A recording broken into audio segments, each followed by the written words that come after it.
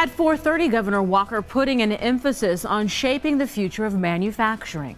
Well, it's an industry that employs nearly 500,000 Wisconsinites, but there are nationwide concerns about an aging workforce. Our Ben Jordan shares how the governor is working to get students to consider this critical industry for a career. Manufacturing employment in Wisconsin is the highest it's been since 2007. But with baby boomers on the verge of retirement, Governor Walker is calling for a major push to attract young talent to the field.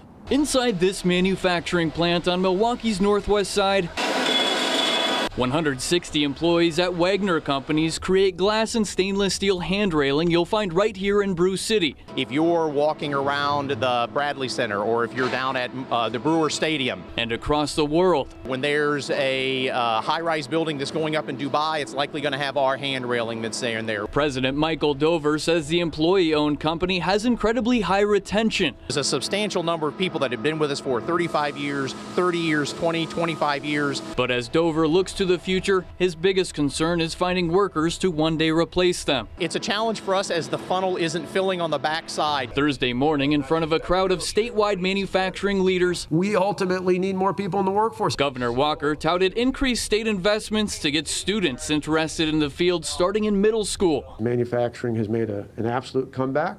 Those are good paying jobs. And consider technical school for family supporting careers. Manufacturing jobs on average pay 20% more than the average job in the state of Wisconsin. Back at Wagner Companies, unskilled position salaries start around $35,000 a year, and it only goes up from there with a 2-year degree. We are always looking for talented metal polishers and welders. In Milwaukee, Ben Jordan, today's TMJ4.